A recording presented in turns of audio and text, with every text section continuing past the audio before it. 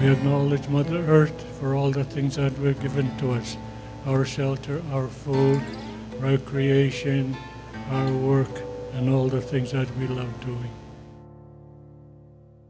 And so here we are, national training of volunteers from across the country to be our mapping exercise facilitators.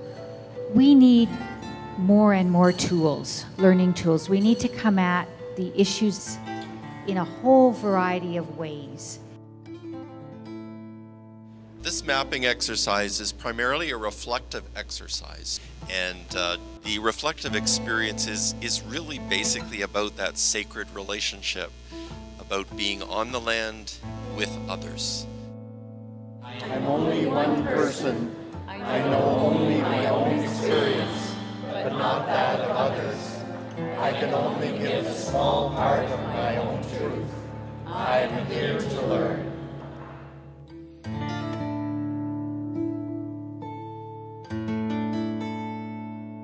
Back in the 15th century, we had a particular way of thinking, and that influenced the way we lived in the world. The Pope issued a decree which gave explorers the right to claim lands that they discovered for their Christian monarchs.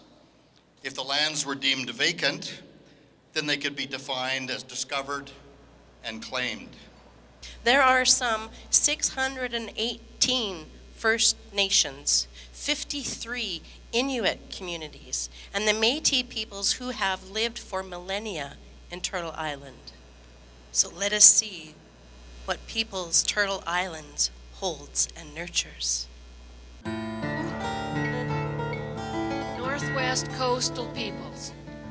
The Haida, the Tlingit, Tsimshian, the Dakel or Carrier, Nicola, Sewepnik, Statlium, Okanagan, and the Tunaha.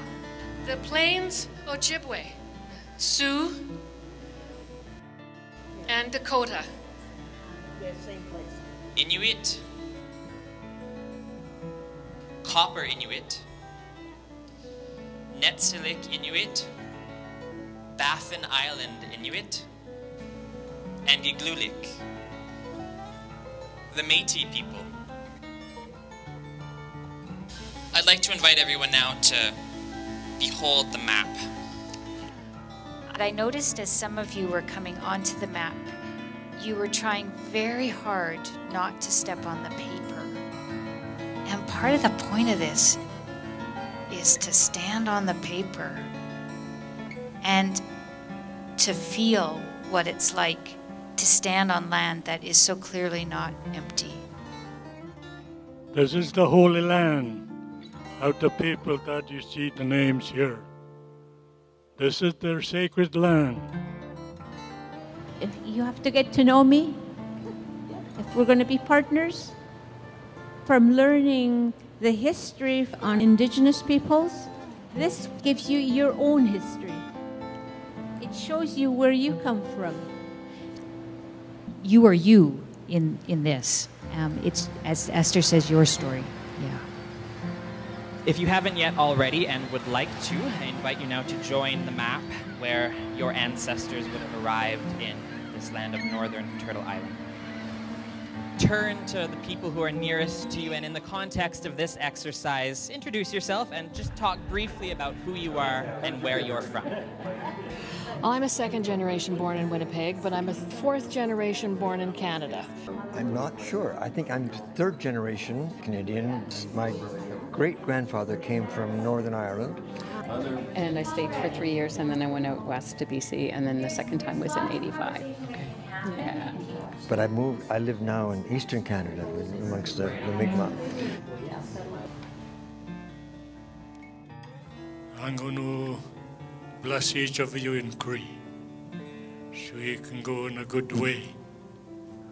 Tas na kaso ni ko time out. A go sem out. Esta bele ki ta chak, ke go imano kanu ina. Tas kaso ni ko time out.